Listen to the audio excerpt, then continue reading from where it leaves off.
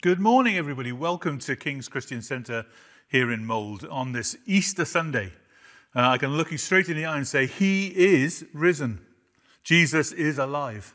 And we give thanks to God that He raised Jesus from the dead. And in raising Him from the dead has made a whole new chapter in history for so many, many people. So it's great to be with you today and to celebrate this amazing day.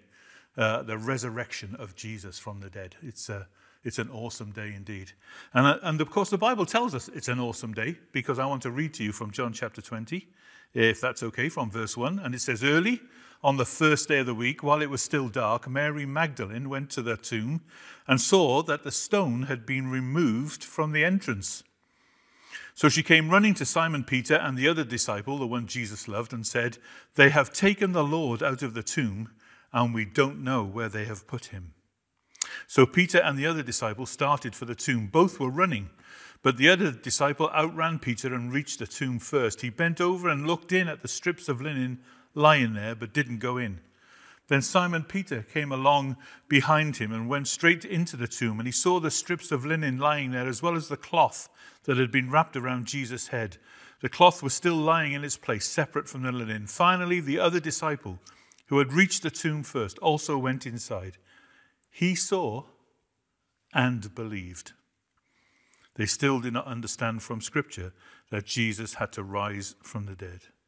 Then the disciples went back to where they were staying. Well, Jesus has risen from the dead. Good Friday has changed to Easter Sunday.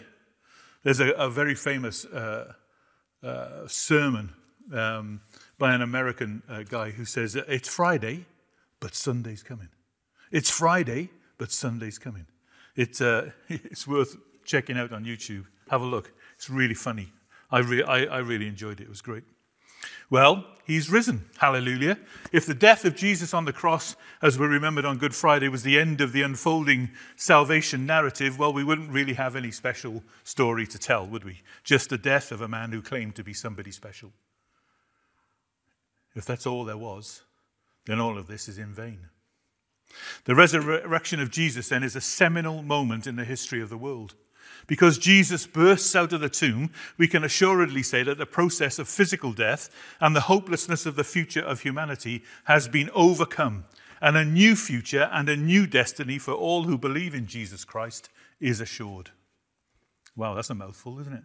Eh?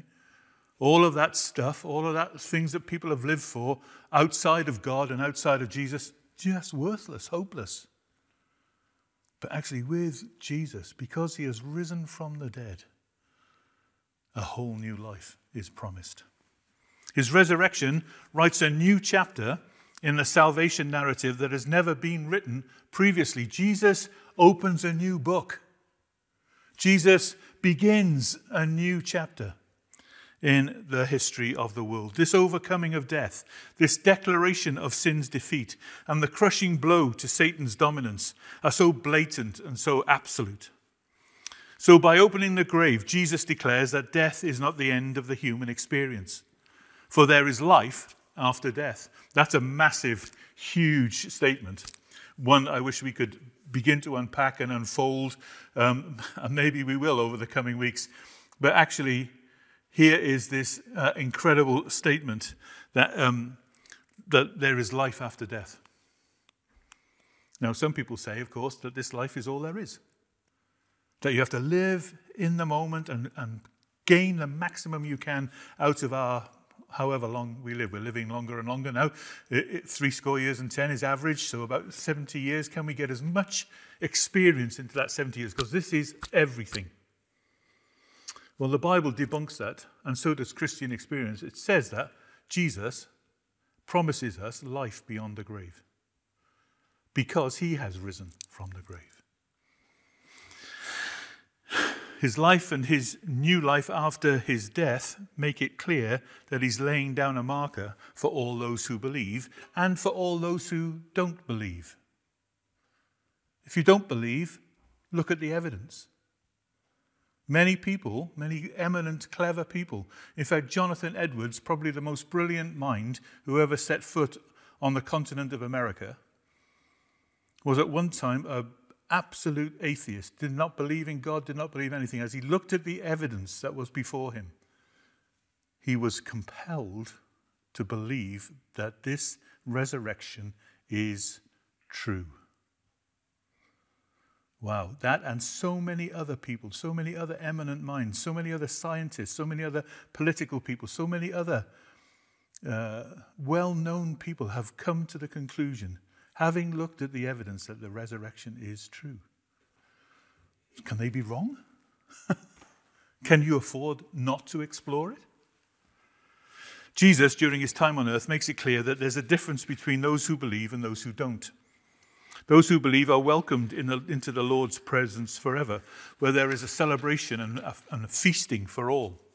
However, there are those who refuse to believe, and the condemnation of those who refuse to believe is devastating. They will be banished from the presence of the Lord and condemned to a place of eternal torment. Of course, the precise opposite of those who are in the presence of God.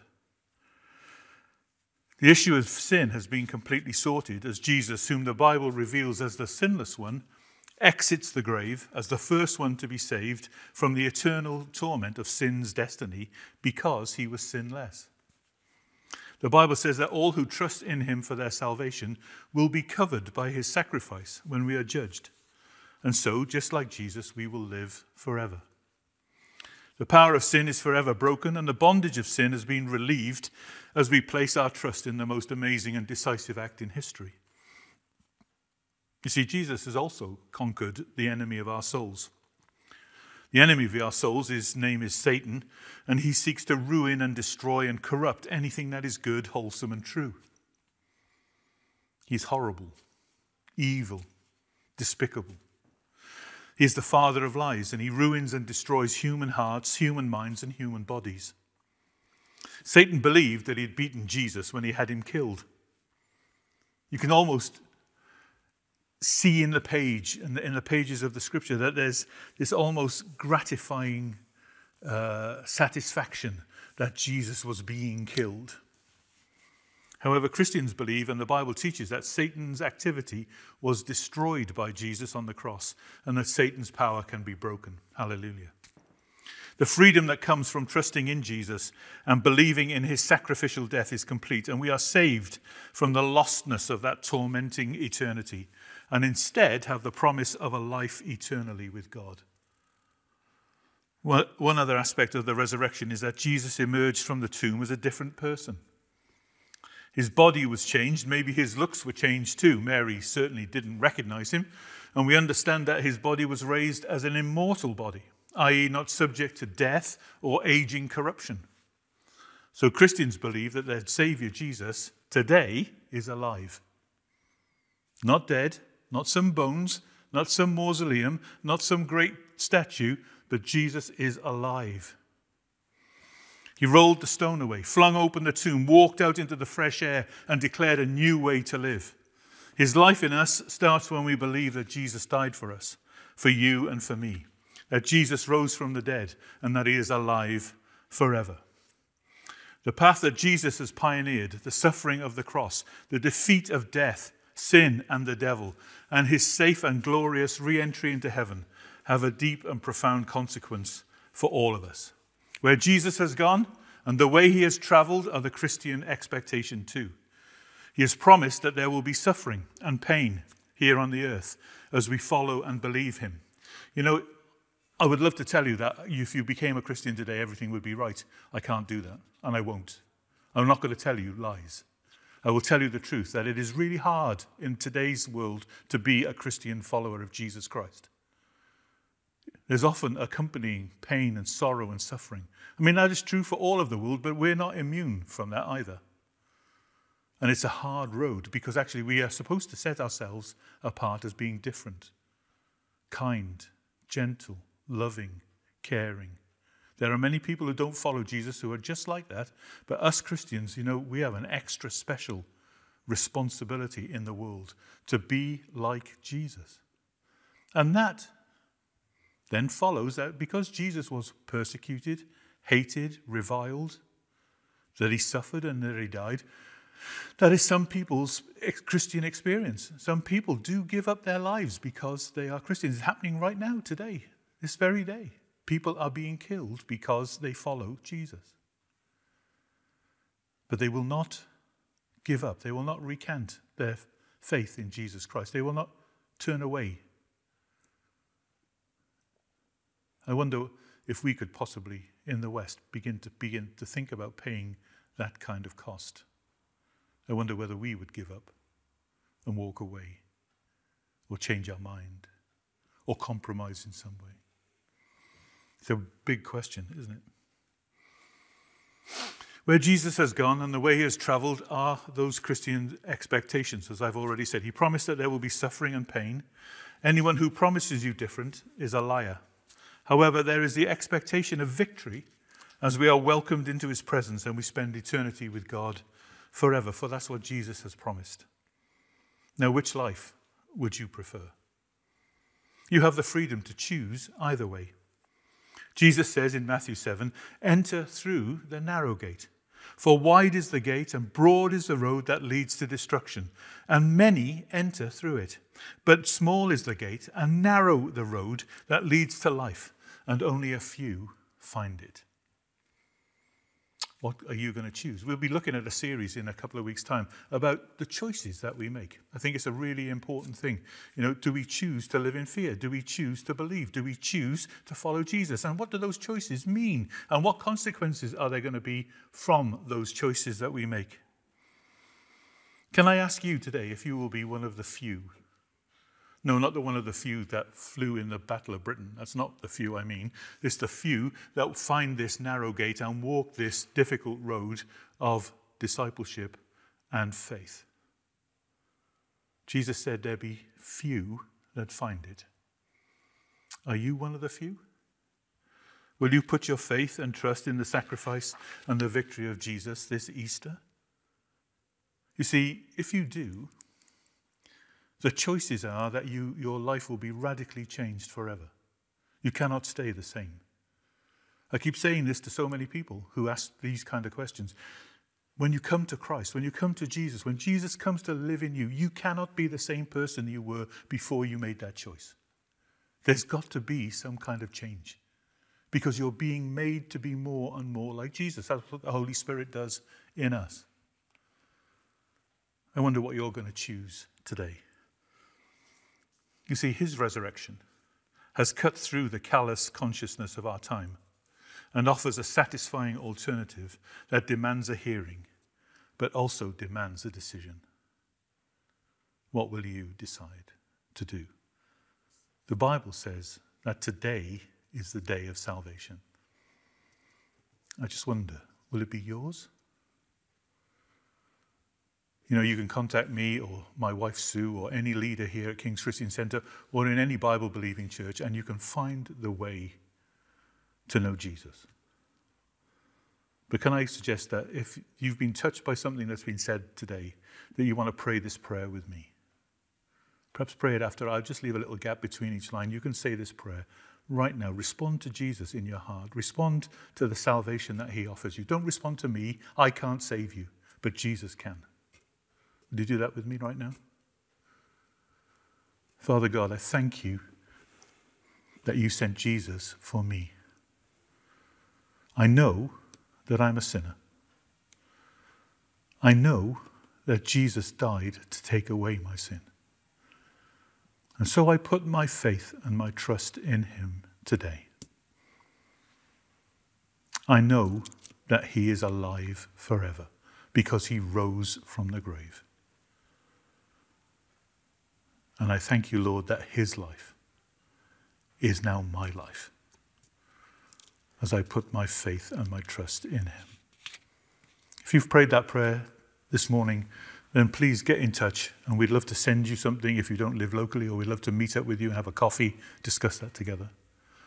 But in whatever circumstance you find yourself today, we send our love, our greetings and our blessings in Jesus' name to you, and pray that you will have such a blessed Easter and that you will know the presence and power of our Lord Jesus Christ. Amen. Come all you weary, come all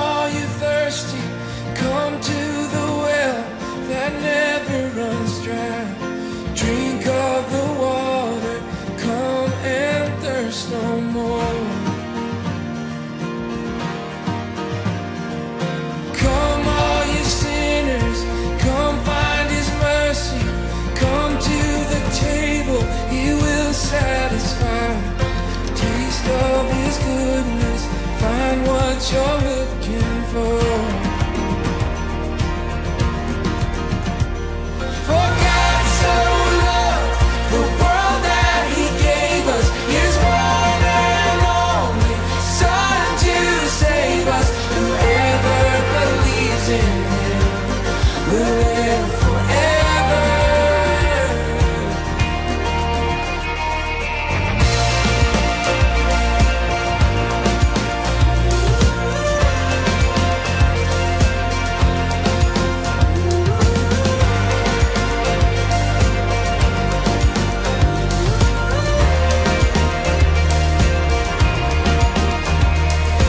Bring all your failures, bring your addictions, come lay them down at the foot of the cross.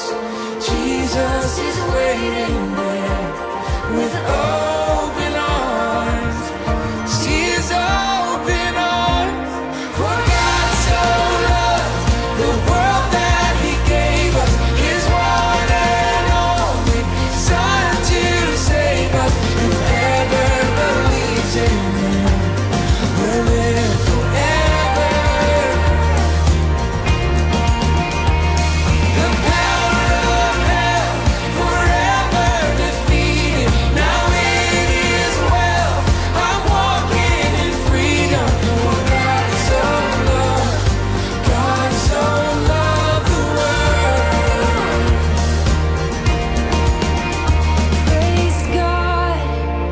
Praise God, from whom all blessings flow. Praise Him, for the wonders of His love. Praise God, from whom all blessings flow. Praise Him, for the wonders of His love. His amazing love.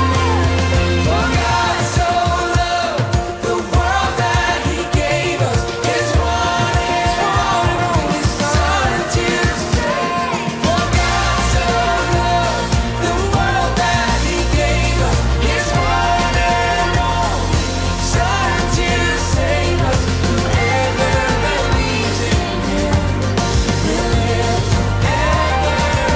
He did it all for you and me. The power of hell forever defeated. Now it is well. I'm walking in freedom. For God so loved the world. Bring all your failures, bring your addictions, come lay them down at the foot of the cross. Jesus is waiting. God so loved the world.